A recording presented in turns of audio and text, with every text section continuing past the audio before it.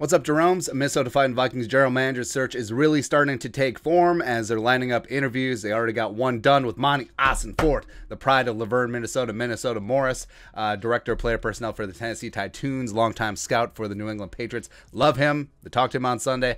I think as of right now, there are two betting favorites that I would put a jelly bean or two on if we can find a market for it. I would bet on Ossenfort. I would bet on Ryan Poles. I'm not saying, I'm just saying. So running down the list of candidates, Kimberly Martin, Courtney Cronin, Doogie, as well as Rap Sheet are all confirming some of these interview dates for the Vikings this week. Now, here's the thing. Catherine Raich and Brandon Brown of the Eagles. A lot of people have said, I don't want anyone from the Eagles because they took Rieger over Justin friggin' Jefferson, right? Now, a couple things here. Number one, they could have been all in on JJ. Raich, Brandon Brown, both personnel people, sure. But Howie Roseman made the ultimate decision. And you saw during the draft, I think it was after Howie took a defensive tackle in the third round or something like that, that a lot of his longtime scouts, a lot of his lieutenants, they weren't happy. They're physically not happy with Howie Roseman and how he had handled the draft. So, again, it would be very easy in these interviews for Raich and Brown to be like, I wanted Justin Jefferson. He was going to be the stud. He was wide receiver 1 on my board. Woo! Good times. But ultimately, Howie made the call. And they can make that claim, and they may be right.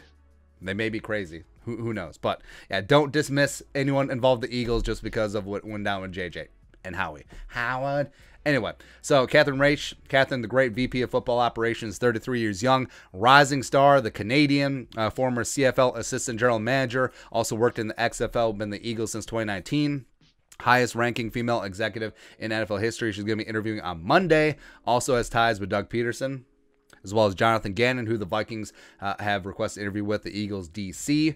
Also on Monday is Kwesi Adofo-Mensah of the Browns, VP of Football Operations there. And also, take a step back. You'll notice that all these names, young influx of talent. I think Ossenfort is actually the elder statesman at 43. So they are focusing on the next generation, which is good to see. Now you could say, sure, none of these guys have any general manager experience, but yeah, what are you going to do? Like hire Gettleman? Get out of here. But also today, Kwesi Adofo-Mensah, a Mensa meeting. Oh, I get it now. A VP of Football Operations for the Browns, analytics guy, econ degree from Princeton, as a fellow econ finance major. That hits me right there. It does. Now, we don't have to go full Moneyball on the bit, but you know, the old school scouting of he can play. Right. I think we need to find a happy medium. Not just the numbers, not just old school, just find a happy medium. I think we can do that. On Tuesday, they're going to be interviewing Brandon Brown, director of player personnel for the Eagles, 33 years young, former scout, been with the Eagles since 2017. Again, does have ties with Doug as well as Jonathan Gannon.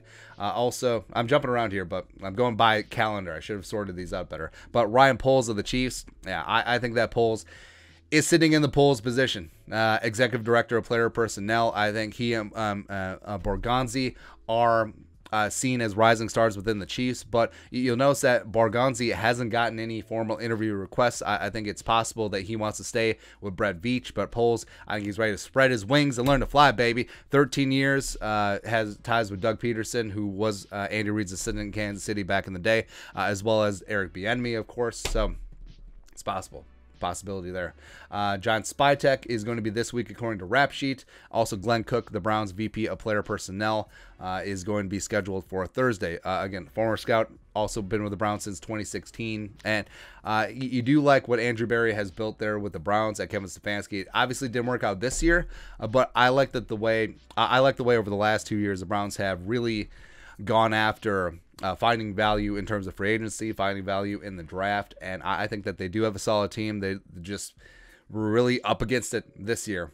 They did not draft Baker Mayfield, but they were stuck with him, and also they were one of the teams heavily impacted by the Rona this year, as well as injuries, so that's whatever there. But Elliot Wolf is starting to schedule interviews. I think he's interviewing with the Bears today, but I'm sure he will get in the mix this week with the Vikings. And it's also fine, where usually these GM interviews would take place in person, but because of things, everything is happening over Zoom and whatnot. But I'm sure that this will pare down the list to a short list, and then a couple of people will get interviewed in person because, you know, what are you going to do? You really got to hire someone based off of a Zoom chat or a Skype chat? I don't know, man. I don't know, man. But there just is, like, other cues that you don't really pick up on a Zoom call. Like, you could talk football all day. You could talk about flying at 30,000 feet at the end of the day, blah, blah, blah stuff. But, yeah, we'll see. We'll see who gets into the next round because I don't think that they're just going to pick a GM based off of this first round of interviews. I could be wrong.